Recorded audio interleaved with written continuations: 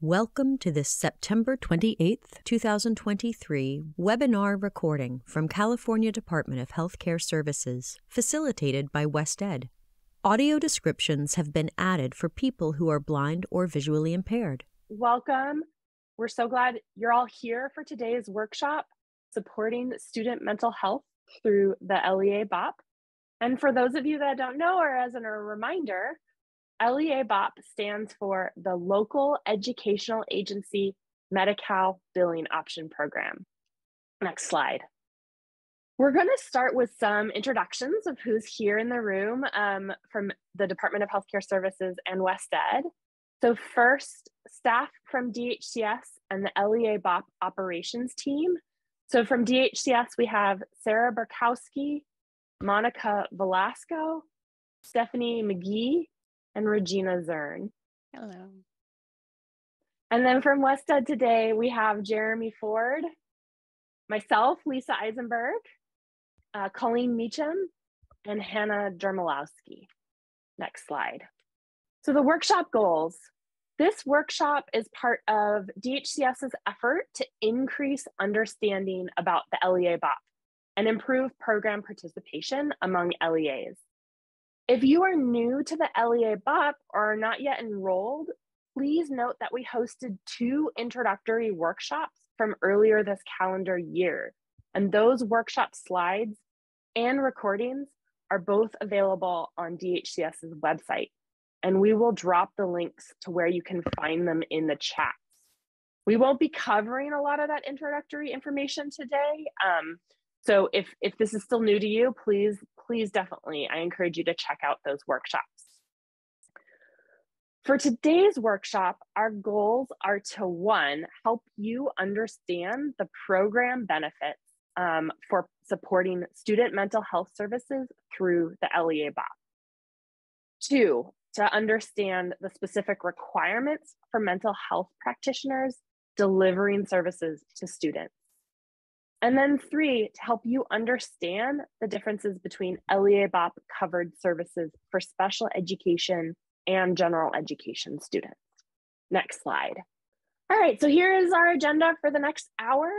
We will begin with a discussion of program benefits that will walk you through the benefits of participating in the LEA BOP, as well as some program changes that enhance those benefits of program participation, particularly for covered mental health services. Then we will go over covered mental health services so you have a better sense of the types of mental health services you may already be providing to students that are eligible for reimbursement through this program. Then we will go over some requirements and best practices, which will cover what you should make sure you're doing to comply with the program. Then we will pause to answer questions. We will start by answering questions received through registration. We got a lot of them. And if there's time, we will answer questions that come in through the chat. And then finally, we will close out today's session with some next steps that you can take. So we want to encourage you to use the chat field to submit questions throughout this workshop. We have folks monitoring and noting the questions submitted via chat, and we'll either respond during today's training or in writing after today. And then presentation slides and a recording will be posted on DHCS's website in the future, and participants will be notified via email when they're available online. Next slide. This is an LEA BOP 101 refresher. I know I said we wouldn't be covering introductory information, but this is just a quick recap overview of LEA BOP.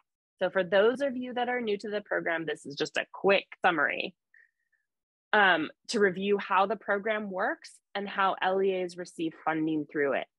The graphic on the slide is a super simplified overview of the process, but walking from left to right, first, LEAs deliver services through allowable practitioners employed or contracted with the LEA. Then LEAs submit claims to Medi-Cal for covered services. Then LEAs receive interim reimbursements for those allowable services throughout the school year. Then, after the conclusion of the school year, LEAs reconcile the actual costs of delivering services with the interim reimbursements they've received, the interim claims you've received throughout the year, through what is known as the cost report. Those actual costs are then audited to verify that they are allowable expenditures. And this process concludes with a final audited payment within 3 years of the submitted cost report.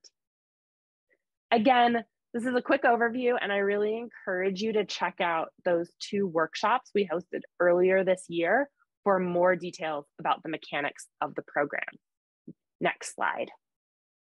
Now I will turn it over to my colleague, Jeremy, who will go over the program benefits and provide details about covered mental health services in this program. Hi, okay, thank you, Lisa. So there are many program benefits to participating in this program for LEAs. First, the program provides LEAs with an ongoing funding source for some of the school health services many of you are already providing to students.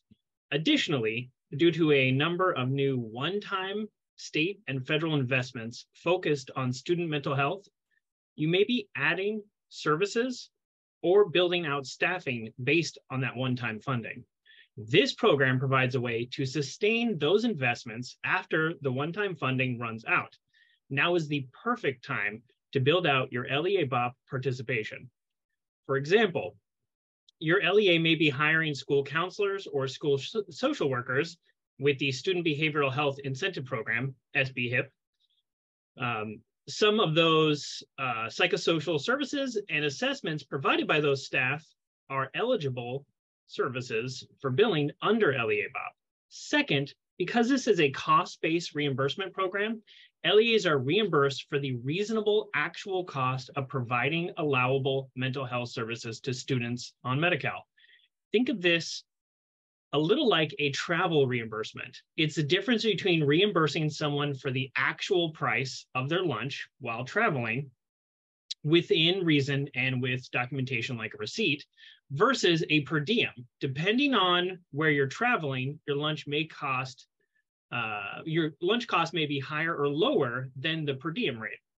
This program is like the first example, reimbursing you for the actual cost. Next slide, please. Program enhancements. The program actually changed a couple of years ago, and those changes improved the benefits of the program's participation, particularly for mental health services that are now available to those in the general population with a care plan. A couple of years ago, the program expanded to include additional practitioner types, such as associate marriage and family therapist, and more recently, the expanded scope for credentialed school counselors. Also, the program expanded to reimburse for covered services identified in a care plan, such as IHSP or a 504. Why this is important? Through hiring new staff, many of you are from LEAs that have expanded mental health services for all students. So long as you comply with the program and billing requirements, those recent enhancements of the program could help you receive additional Medi-Cal reimbursement for services provided to new mental health staff. Covered services.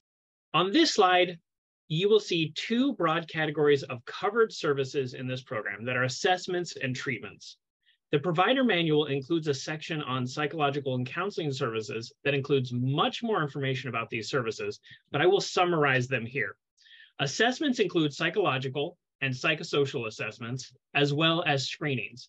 These screenings include EPSDT screenings, which stands for Early and Periodic Screenings, Diagnosis, and Treatment. Categories of EPSDT screenings are highlighted in the American Academy of Pediatrics Bright Futures periodicity schedule. Additionally, screenings also include the Adverse Childhood Experience, or ACEs screening. There's a policy and procedure letter, or a PPL, that details information about reimbursement for EPSDT and ACEs screening. We'll be dropping a link in the chat to that PPL. Treatments include psychological and counseling services, which can be provided individually or in group settings. treatments must be included in the care plan, such as an IEP, IFSP, 504, or IHSP. Next slide, please. What is an ORP? Certain treatment services, including psychological and counseling services, requires orders or referrals or prescriptions by a qualified ORP practitioner. ORP stands for ordering, referring, and prescribing. A qualified ORP practitioner is a Medi-Cal designation that someone needs to actively sign up for. Qualifications to be an ORP practitioner include signing up as a qualified ORP practitioner and registering for a National Provider Identification, or NPI number, and enrolling in Medi-Cal as an ORP provider using the Provider Application and Validation for Enrollment System, or PAVE. This process can take about 6 months. There's a guide available online that covers this. We're including a link to that guide in the chat. Eligible practitioners. Now we're covering all the eligible practitioners that qualify to provide mental health services through the LEA BOP within their scope of practice. Those practitioners marked with an asterisk are also qualified to be ORP practitioners. I'll go through these on the slide. The eligible practitioners are licensed psychologist, licensed educational psychologist, credentialed school psychologist, licensed clinical social worker, credentialed school social worker, registered associate clinical social worker, licensed marriage and family therapist, associate marriage and family therapist, credentialed school counselors, licensed physicians, licensed physician assistants, registered credentialed school nurses. And those qualified to be ORP practitioners are licensed psychologists, educational psychologists, clinical social workers, marriage and family therapists, physicians, and credentialed school nurses. Next slide, please. New for credentialed school counselors, an exciting change as of January 2023, credentialed school counselors can now provide psychological and counseling treatment services. Prior to January of 2023, credentialed school counselors could provide assessments and health education services. As a result of AB 2508, the scope of credentialed school counselors was expanded to allow provisions of direct mental health treatment services. As a result of California Assembly Bill 2508, amended Ed Code Section 49600, LEA BOP will now reimburse credentialed school counselors for psychology and treatment services. So I know we're getting a lot of questions about this. So we have a slide specifically for this. So hopefully that is helpful information. Next slide. On this crosswalk of services to common practitioner slide is an overview of the types of mental health services that different eligible practitioners can provide under LEA BOP. First, licensed psychologists, licensed educational psychologists, and licensed credentialed school psychologists can provide psychological and counseling treatments, psychological and psychosocial assessments, EPSDT, and ACEs screening. Then, licensed clinical social workers, credentialed school social workers, licensed marriage and family therapist, associate marriage and family therapist, registered associate clinical social workers, and credentialed school counselors can provide psychology and counseling treatments, psychosocial assessments, EPSDT, and ACEs screening. Next, licensed physicians and licensed physician assistants can provide psychological counseling treatments, EPSDT, and ACEs screenings. Finally, registered credentialed school nurses can provide EPSDT and ACEs screening. Returning quickly to the ORP requirements again, all psychological and counseling treatment services must have been ordered, referred, or prescribed by one of those ORP practitioners. This slide will be included in the materials that we send out, so it might be a little easier to read versus hearing me go over it.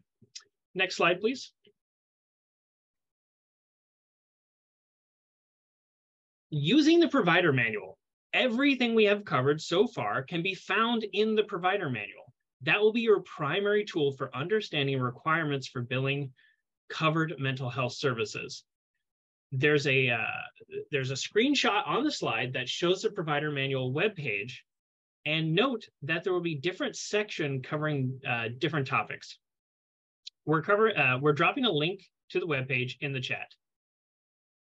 Information that's included in the manual but not covered in today's training are how to code different types of services for billing purposes, frequency and increment limitations of billable services. But we'll show you on the next slide how to find that information and information like it.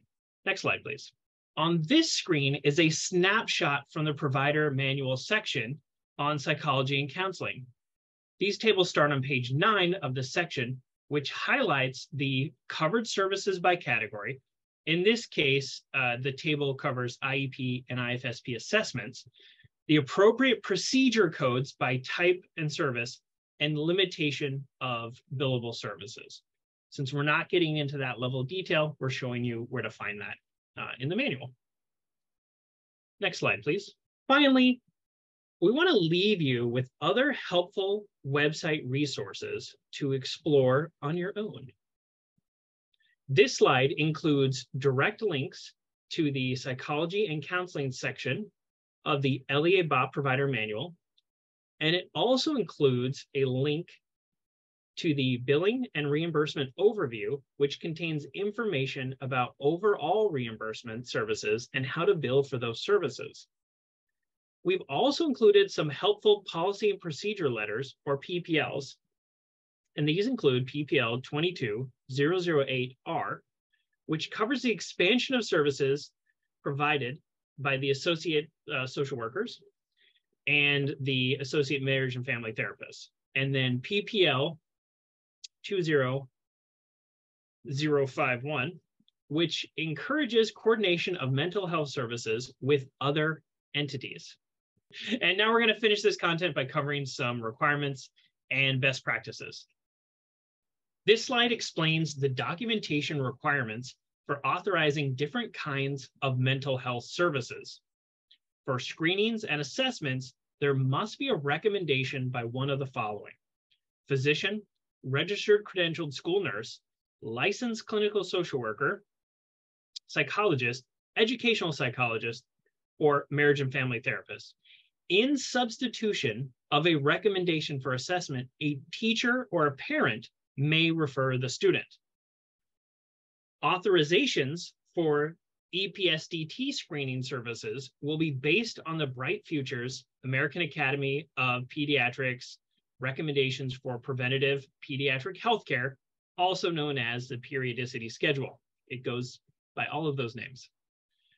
For psychology and counseling treatments, all treatment services must be established and documented in the student's care plan.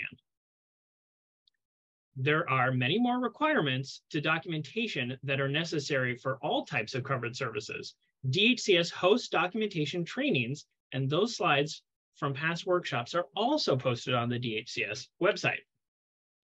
Now we can dig into the LEA BOP's supervision requirements.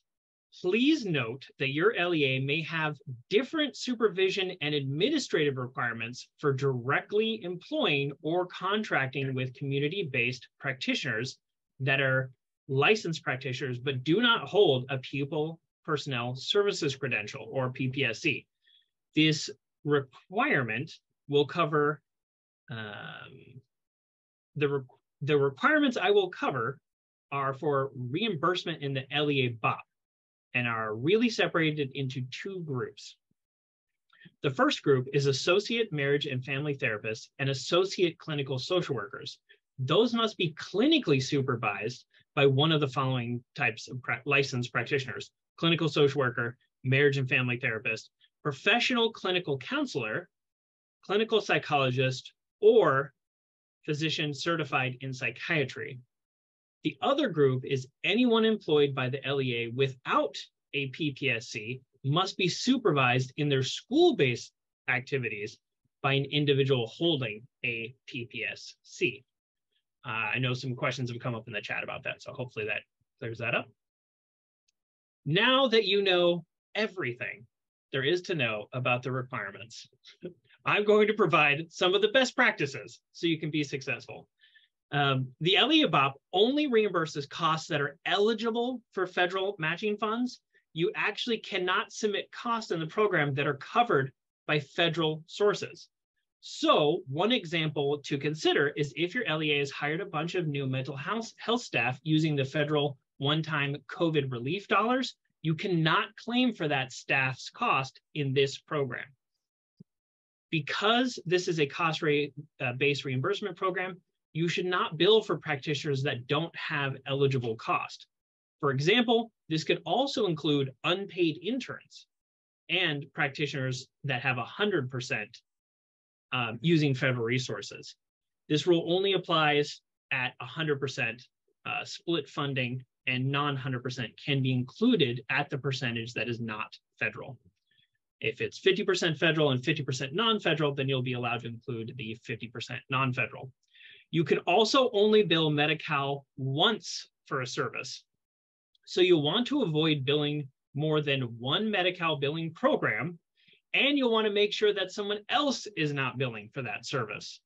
An example of the latter is that your LEA is contracting with an organization that provides some of the LEA BOP covered mental health services to a student. If that organization is billing Medi-Cal, then you also cannot claim for those services. And very importantly, make sure you add all of the eligible practitioners to your time survey participant list. You cannot include an employed practitioner in your cost report unless they are included in your TSP list. As a matter of fact, we'll be doing a workshop on this subject October 19th at 1 p.m. I encourage everyone to attend and learn more about this important topic. I will turn it back over to my colleague, Lisa. Great, thank you so much. And next slide. We're gonna start by first responding to some of the questions we received through the registration form. And many of those are questions that we have also seen in the chat. So hopefully we will have a chance to address both at the same time. We got a lot of questions requesting some of the introductory information about LEA BOP and how LEAs can participate. Lots of questions like, I just want general information, or how do I enroll, or what do I need to do to get started? And as we've mentioned a couple times already, please check out the recording for the introductory webinar we did earlier this year. All right, now we can get into answers to your questions. So next slide. So one of the first questions we received was, what are examples of covered health education and anticipatory guidance? Jeremy, do you want to give the answer, or do you want me to? Yeah, I'm happy to jump in.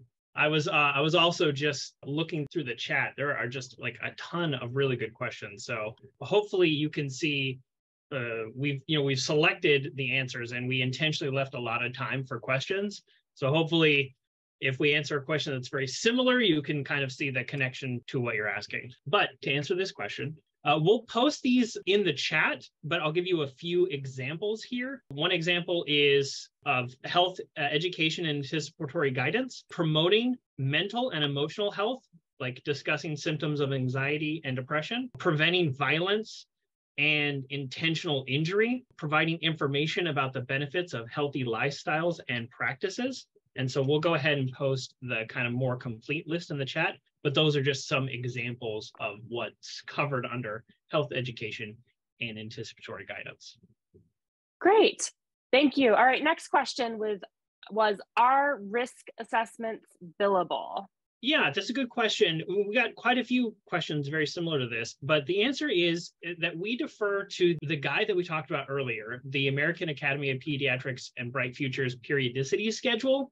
So that's going to contain the information on risk assessments. And I think it's really important to use that guide and use that schedule, because that's what's providing you with the information that you need to justify the service in terms of billing, if I'm saying that correctly. And it covers some assessments like tobacco, alcohol, drug use, depression, other risk screenings. So yes is the answer to the question, assuming that the LEA's practitioners are trained appropriately in providing those assessments, then they would be billable. Great, thank you, Jeremy. All right, next question we got was, and we also saw a question about this around care plans, whether they're a student in the student record or not. But can you provide guidance on HIPAA and FERPA requirements and which mental health practitioners are covered under each law, and whether we need to secure parental consent for Medi-Cal billing? Jeremy, do you want to take this one? Do you want me to? Go ahead. You're next. So HIPAA, FERPA, consent are great questions, and that is not even an hour-long presentation. I've sat through 3-hour-long workshops on this topic. So we can't cover all the ins and outs of those in today's workshop and get into the nuances. We do encourage you, if you're an LEA, to reach out to your LEA's counsel to ask questions about HIPAA, FERPA, and consent. And then we will also drop some helpful resources in the chat. So the California School-Based Health Alliance has a HIPAA FERPA guide on their website. We'll drop a link to that in the chat. And then also the Federal Health and Human Services and Ed Department issued a federal joint guidance on the application of FERPA and HIPAA to student health records. So we will drop links to both of those resources in the chat. Great. All right. So the next question, saw lots of these questions in the chat. So really appreciate everyone's enthusiasm. So the next question are board certified behavior analysts and also licensed professional clinical counselors eligible practitioners? And if not, are there plans to include them in the next state plan amendment? Yeah, I'll take that, because we also got several more kind of around that. And I think I saw some questions like basically saying like they're included in other parts of Medi-Cal or they're included with the fee schedule. And I think the answer is, as of right now, no. LPCCs and BCBAs are not eligible practitioners under LEA BOP, but that's the current status. But DHCS is taking in these recommendations and including these roles in future program expansions. So it's not something that can just be done immediately, but it definitely, the message came through in the registration questions for this workshop and the live questions. So thank you everybody for sending that in, because I think that's how this information gets shared. So short answer, not right now. Long answer, they're definitely going to work on that. Great, thank you. All right, next slide. More questions from registration. Are LEAs able to bill for educationally related mental health services, otherwise known as ERMs, and ERMs clinicians? Yes. So long as the billed services follow all the same program requirements of documentation and the services are medically necessary. So we will, again, drop another link in the chat about the e-blast. And while we're on the topic of dropping links, I did see someone ask if we could put all of the links. So yeah, we'll definitely do that in the follow-up email. Great suggestion, thank you. All right, next question. Do general education students need a diagnosis to bill for covered treatment services? So the short answer is no. Diagnosis is not required to bill. However, there's a couple points to clarify the nuance of that, which is to reiterate what's already been covered. You do need an ORP and a care plan that documents the need for covered treatment services. And I think that also answers another question that came up in the chat, which we may or may not be able to get to. So I'll just say it here, which is, yeah, you don't need an IEP to bill for general ed students for counseling services. If that message came through, then that was not clear on our part. So, and then the other requirement to answer this question is To submit a Medi-Cal claim, you must include an ICD-10 diagnosis code, but in cases where services are provided due to like a suspected mental health disorder that's not been diagnosed, then there are options in the ICD-10 diagnosis codes, such as the Z codes for unspecified disorders. So hopefully, Jennifer, that also answers your question that you just dropped in about whether a care plan requires a diagnosis. So you should use those Z codes or other codes for an unspecified diagnosis. All right, last question from registration is what are some recommendations for electronic health records or EHRs and or processes to submit claims and document services? So although neither is required to participate in the program, many LEAs use some type of electronic system to document services. And some LEAs work with billing vendors, which can either provide the software or consulting or a level somewhere in between those two things. One suggestion is to reach out to your neighboring LEAs that participate and see what they're using.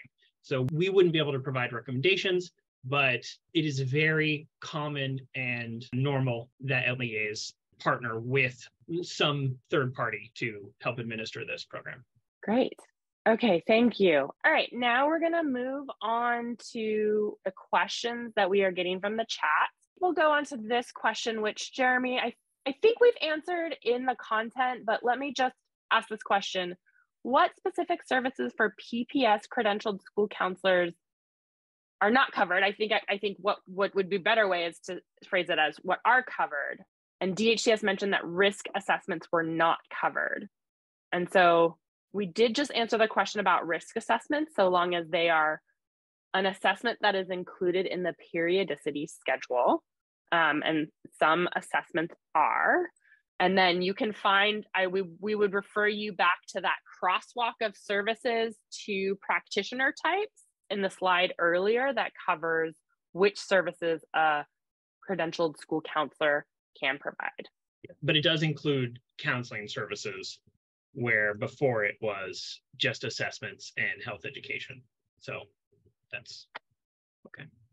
We will include, Kaylee, I see your question in the chat. We will include a link to the periodicity schedule in our follow-up email, making a note of that right now. Next question we got was, will there be any changes to ERM's IEP services being billed? We did mention that an e-blast did go out from DHCS regarding an update to the ERM's policy. It came out earlier in September, earlier this month. We just dropped a link to in the chat. And there's some guidance in there around how to respond to if your ERM's practitioners were dropped in this past year. Is there anything, Jeremy, that you want to add around ERM's eligibility? Not to that, no. Okay. No, I can take on the next one, though, about the care plan. Great, thank you. Yeah, so several questions in the chat, and this one I think kind of covers a lot of that. So hopefully this answers several people's questions, which is, the question is, clarify if the care plan must be titled an IEP, 504, IHSP. What is the standard for a plan to qualify as an approved care plan? So this comes down to more of that like clinical model of operating. So DHCS has left the door kind of open in terms of the phrasing. So that's why it's a care plan. So from the manual, it actually says, it must be an IEP, an IFSP, or an IHSP, individualized health service plan. And then they say other common names for the IHP include, but are not limited to, school healthcare plan, a plan of care, treatment plan, nursing plan. The intention is to allow flexible at the LEA level. And I can say, just from my experience working at an LEA, the way that I was able to get a model, because I know there are some questions like, what does a care plan look like? The way I was able to get a model was going to the nursing department and saying, what do you include in your care plan?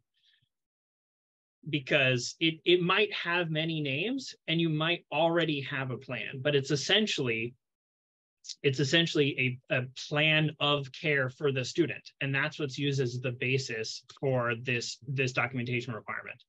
And we have another We have a link here to that section of the provider manual.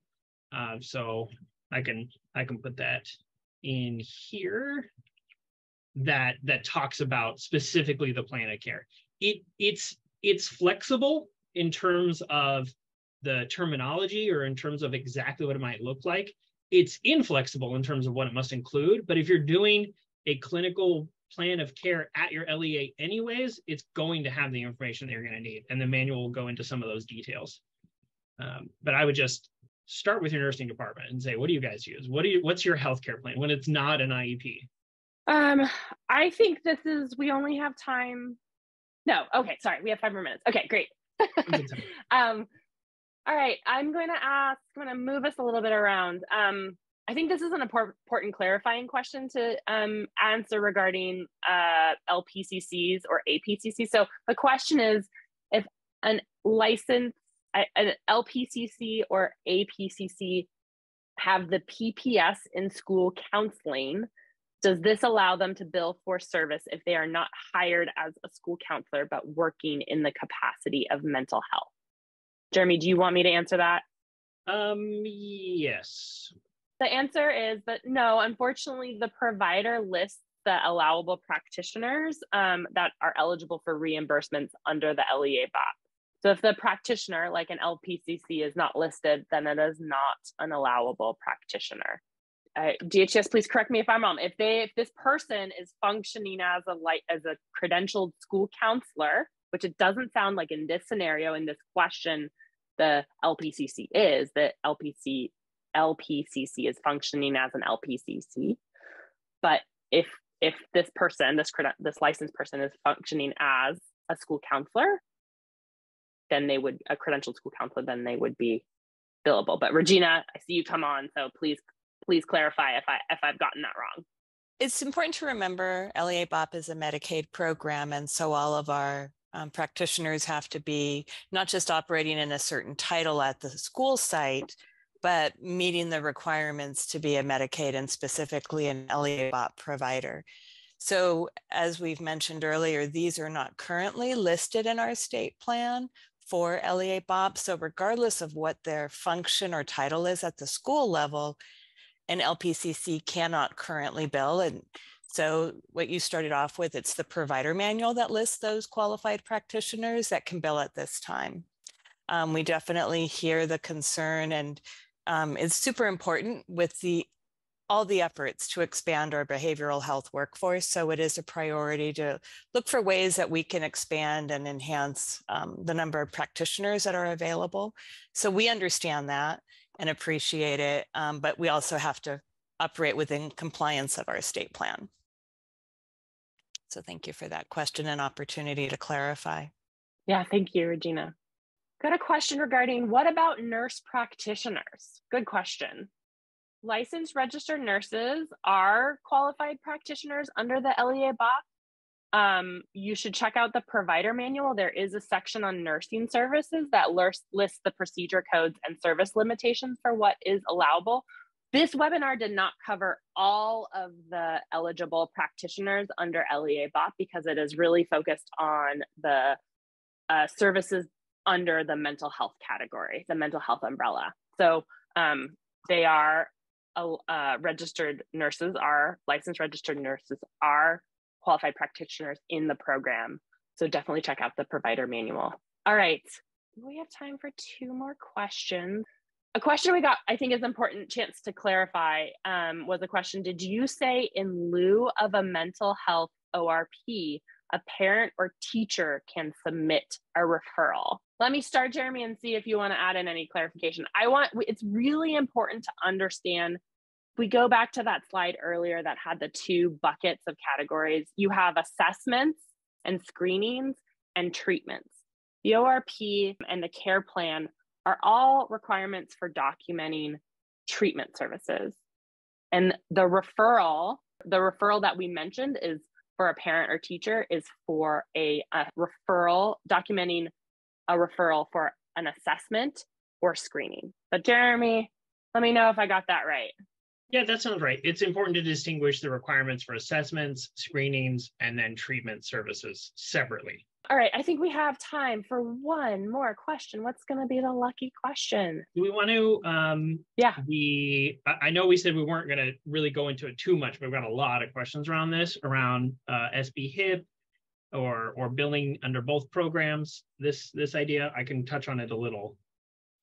Great. Yes, please. Can you ask the it's, question that you want to answer? Yeah. So the question is, SB HIP is suggesting mental health staff in our district sign up under CYBHI and bill under LEA BOP. You know, is this correct? Another question similar to that was, you know, that the fee schedule allows for practitioners that LEA BOP doesn't, and kind of different things like that. I would say we are providing those resources that we mentioned, including kind of a YouTube video from CYBHI. But I would just generally say there are different programs in Medi-Cal that require different things and provide different benefits.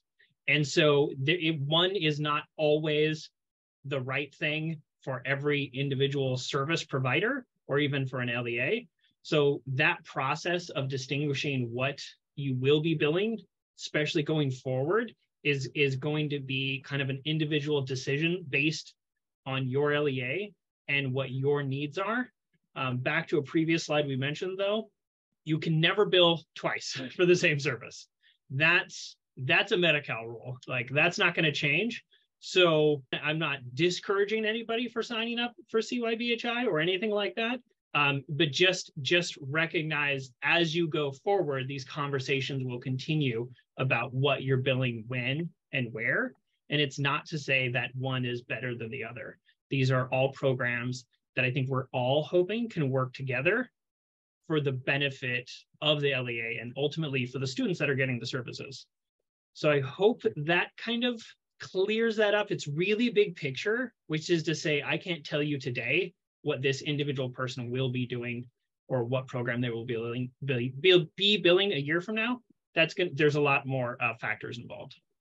All right, thank you, Jeremy. That concludes our Q&A for, this has been really great. Thank you so much, everyone, for your wonderful questions. Next slide. Which brings us to next steps and closing for today's webinar. Next slide. So we have lots of resources for support. Throughout today, we showed or described a number of resources. We've dropped links in the chat. We'll keep track of all of those, and we will add them to the follow-up email that comes out after today's webinar. There are a number of resources available on the LEA BOP website that should be your source materials for understanding mental health services covered by this program. Please refer to the provider manual, especially the section on psychology and counseling. DHCS also hosts quarterly stakeholder meetings. Information is available online from past meetings, and we're dropping a link into the chat as well. And the best way to know when these meetings are happening is to sign up for the email subscription list. And we're dropping a link on how to do that as well. And then we encourage you, lots of great questions came in. If you want more individualized support and you have a number of questions you want to get through, we encourage you to sign up for a technical assistance with the Department of Healthcare Services. And we're including a link in the chat to the technical assistance and site visit request form. Next slide. We also have a ton of workshops coming your way. So next month on October 19th at 1 p.m., we will have a workshop on LEA BOP and the Time Survey Participant or TSP list. Registration is now open, and we'll drop a link in the chat on where you can register for that. We also have workshops in November about coordinating with and billing for contractors. Then in December and January, we'll be hosting 2 workshops that address the unique needs of small and rural LEAs. In December, we'll do an introductory workshop on the LEA BOP with specifically for small and rural LEAs, followed by a workshop in January that covers setting up a consortia, which can be a really helpful strategy for small LEAs to participate and share the administrative responsibilities for program participation. And then in February, we will have an onboarding workshop for new LEA BOP coordinators. So if you're responsible for managing this program for your LEA, this is going to be a workshop for you. And we hope lots of you will join us for some of those upcoming trainings. Next slide. And that concludes our today's workshop. We really appreciate your participation. We hope you enjoyed it. We hope you learned something. Thank you for all your wonderful questions. And we really, again, appreciate all your time today and look forward to seeing you on some of the next workshops. Thank you so much. Thanks.